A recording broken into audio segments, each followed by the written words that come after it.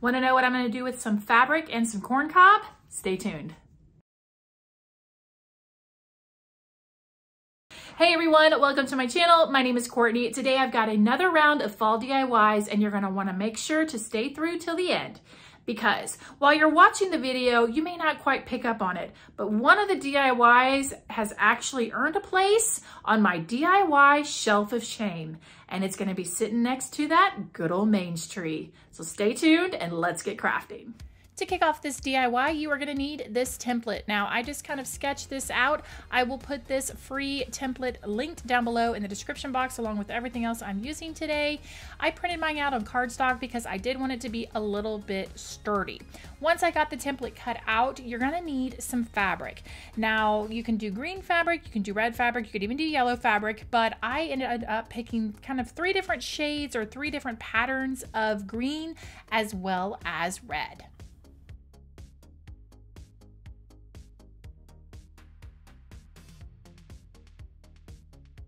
Now it's time to cut the fabric. Now I did end up getting 3/8 of a yard of each of these fabrics. It was way more than I needed, but I actually have a Christmas DIY in mind, so I'm kind of getting dual projects out of this fabric.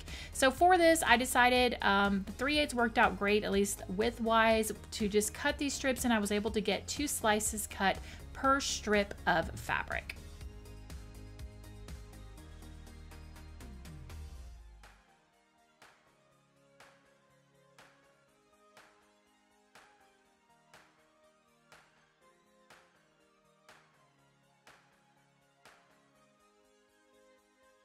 So what you've ended up with now is you have 6 pieces for the green apple with the green fabric, and then 6 pieces for the red apple.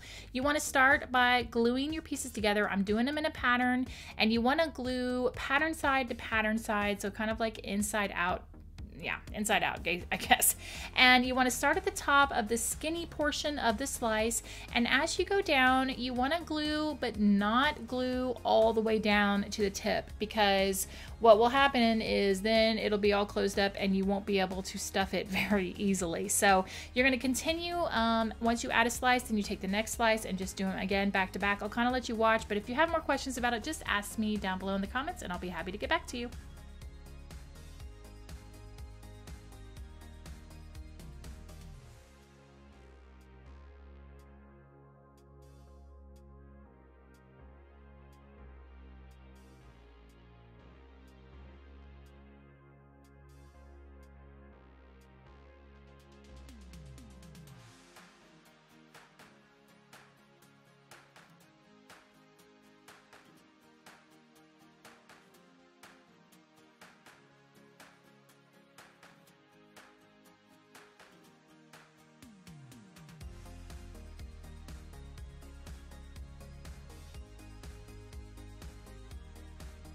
Now you want to grab a styrofoam ball. I had this left over from a Christmas craft. Well, I say it's leftover. It was a Christmas craft I didn't get to last year, but I'm going to get to it this year. And you want to poke a hole in that styrofoam ball, and then take your little poof and the pointy section, the skinny section, well, the one that's closed up. That's pretty simple, I guess. The one that's closed up. You want to take some hot glue, shove it in that styrofoam ball, and go ahead and shove that little apple carcass, because that's what it is at this point, into that hole. Sorry, y'all. And then wrap it around the styrofoam ball.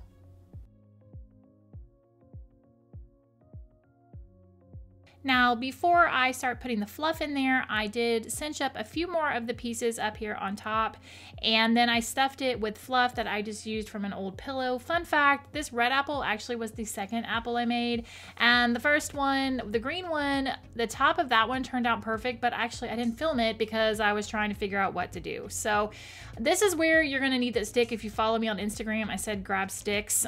This is where you want that. You can shove that straight into that styrofoam ball and it'll help. You're also going to want some push pins to help push down that red fabric. Honestly, the top of this one looks like a hot mess. The green one looked great, but it doesn't matter because you're not gonna be able to see that. So don't worry about it if you can't get it looking all snazzy up there. It's all good. Now your next step is to add the caramel and the, I guess, nuts. So for the caramel, all I did was take some Mod Podge and some caramel colored paint by Apple Barrel. I would recommend using the fabric Mod Podge if it were me, but I'd use the glossy and it worked fine. And then this is just that corn cob bedding that you can get for hamsters. I just got a huge bag of it on Amazon for 10 bucks. I'll link it down below, but if you have friends with little pets, you might be able to get it. So for this one, I drizzled from the top, and like I said, it covered up the top. So it's okay if your top was a hot mess on this one. And then kind of let me show you what I did with the green apple.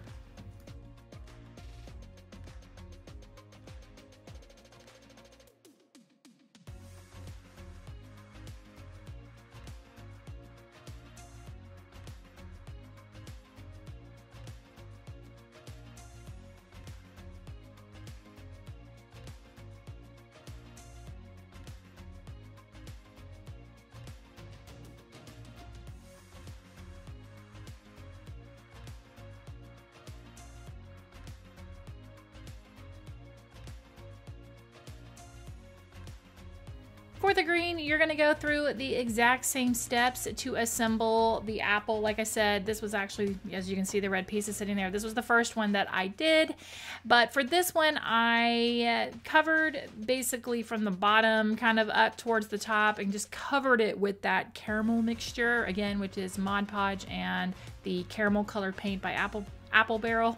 And I spread that all over the apple, and then I just rolled it in the corn cob stuff, and then both of them got a little bit of an accent with the burlap ribbon and just kind of finished it off with there. You could also add a tag to it if you wanted to, maybe stamp the word caramel apple on there. Totally up to you. And again, you could make a yellow one, but I just think these are a great variation of the plastic caramel apples that you often see.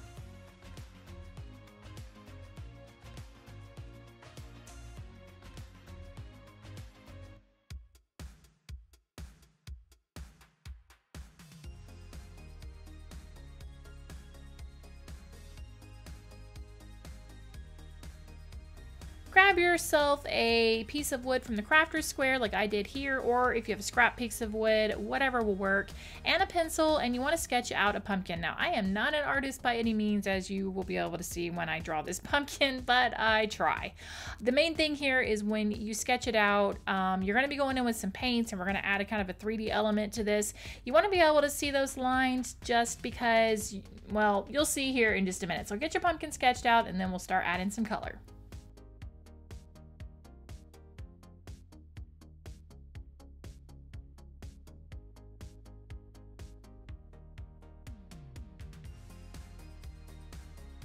Now, a couple different options here. I'm going to be using a brown wax. You can grab a brown stain or even some brown paint that you water down. You don't want it super heavy brown paint though.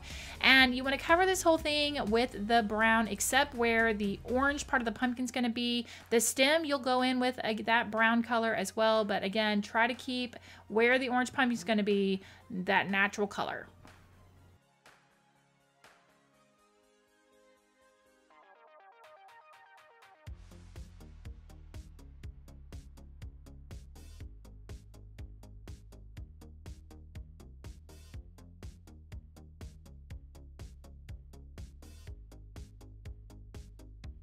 Grab some orange paint. I am using the pumpkin paint by Waverly and paint the pumpkin orange.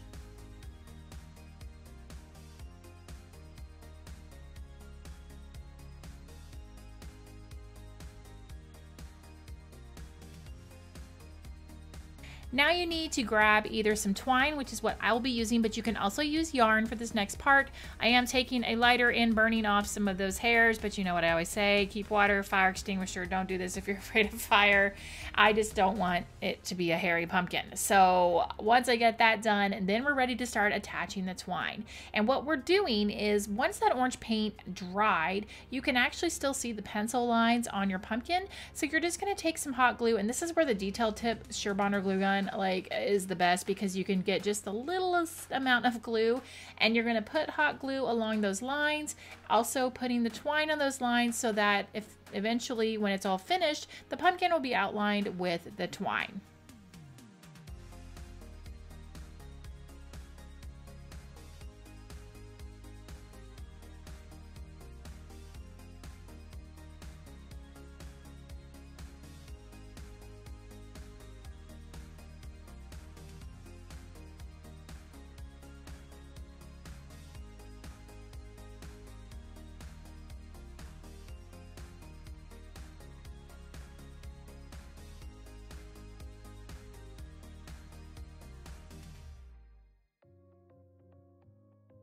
The last step here is optional. I thought maybe I wanted to add a little bit of florals to it, but in the end I decided I just wanted to leave it plain. You could add the word fall or wood burn the word fall. That would be really nice as well. But this is the perfect size for a tiered tray or even just to add somewhere with your fall decor.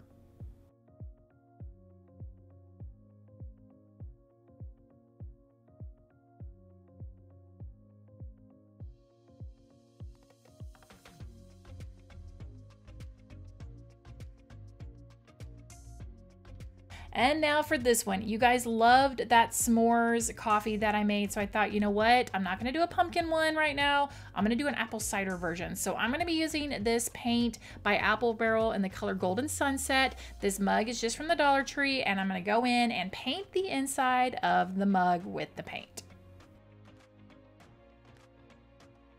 While the mug dries, I grabbed a pack of these wooden apples from Dollar Tree, grabbed one out and painted it. I grabbed 2 different shades of red and wasn't quite sure. The first one I used was called Cranberry, and I wasn't really digging the colors, so I added a little bit of a darker red, which was Country Red, and I painted the stem brown on there and got it all coated with the paint.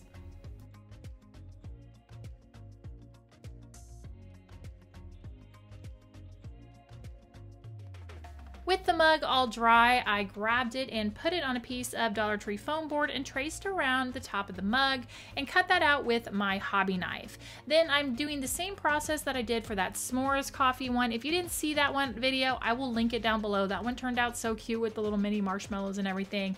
But for this one, I'm gonna go through the same process using a piping bag, the little tips from Dollar Tree. This is the caulk that the spackle that I love to use from, I mean, it literally looks like whipped cream.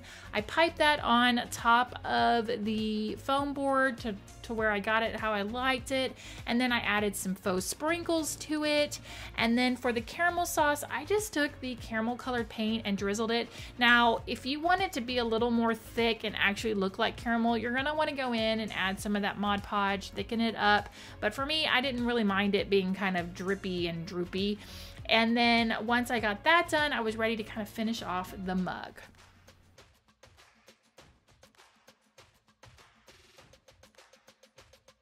To finish this off, I took a piece of burlap ribbon that I cut in half. This was actually an afterthought, so I probably would recommend before you hot glue your topper to the top of the cup that you maybe put the burlap ribbon on first. But I got it on there, I hot glued that down, and then I added a little fall floral flower that I kind of added some leaves and glued that to the top of the handle. And the last step was just to take a cardboard tag that I had, and I just wrote apple cider on there, hot glued that in there, and then this little thing was ready to go.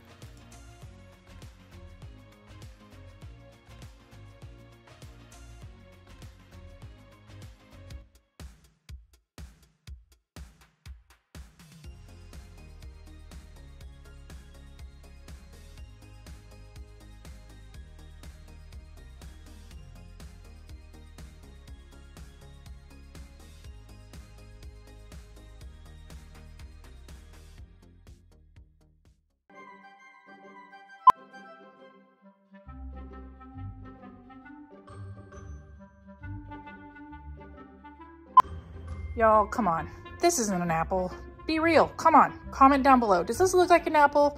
No, it doesn't look like an apple, Courtney. This looks like a tomato. This looks like a tomato that's got a bunch of weird stuff on top of it. A tomato on a stick.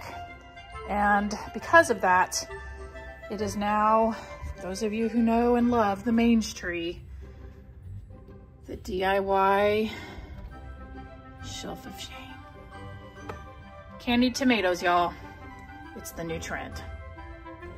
And there you go, another round of Dollar Tree DIYs. Let me know down below which one of these was your favorite. Also let me know, have you ever made caramel apples before? I've never actually made them, but I'm thinking about maybe doing them this year. If you have, I'd love to know what kind you make, what all you put on them, or if you don't do the caramel apple thing, do you do the apple cider thing? And if so, do you have a good recipe? Because I would love to have it. Thank you so much for watching, guys. I really do appreciate it. Here are some more videos that you might enjoy, and I will see you in the next one. Bye!